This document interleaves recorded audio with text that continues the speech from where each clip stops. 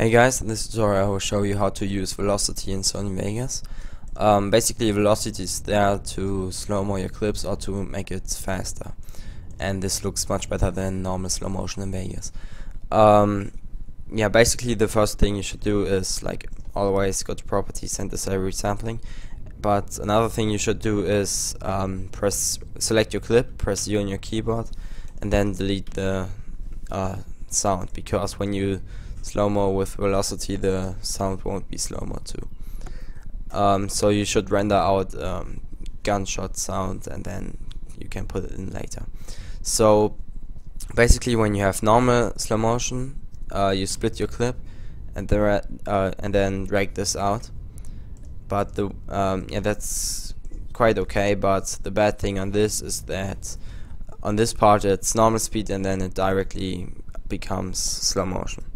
Yeah, it gets slow mode.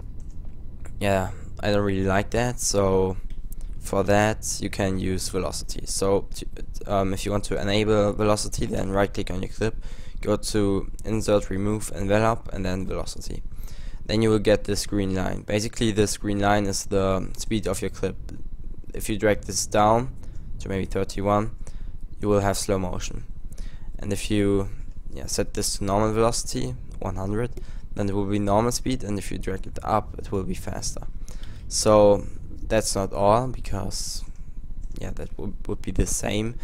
So to make it like slowly become slow motion, then go to, let's say we want slow motion after the last shot, then you double click here, then you will get this point, then you go forward a few frames, let's say to here, make another point, and then drag this down to maybe 45. You shouldn't drag this down too much, because then the slow motion will become bad and it will look shit. So yeah, for better slow motion, maybe with 1% or 3% you should use Trickster. So let's preview this.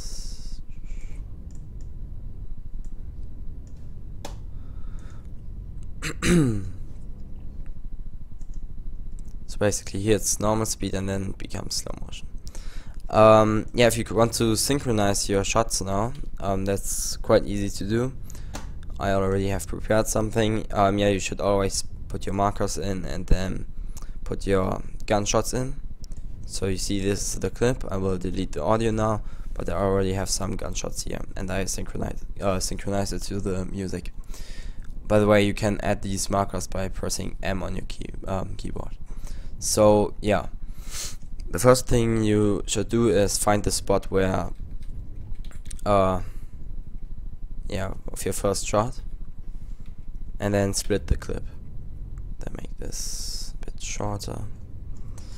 So then bring this to the sync point and drag this out again. So no, don't drag this out again. Hold on, bring this back. So yeah, basically, yeah, I want slow motion before the first shot, and then when the first shot was let's say it's normal speed, and after the shot it's slow motion. So go to velocity, add that, and maybe even make it faster when the first shot was taken. So double click here, go back and drag this up to maybe 200, so it's faster now. So and then here you go to velocity again. Hold on. And here I want it to be slow motion. So I bring this down to maybe 45% again. So basically it's fast here, and then it's becomes slow motion. And then on this shot I wanted on the second shot you split your clip again.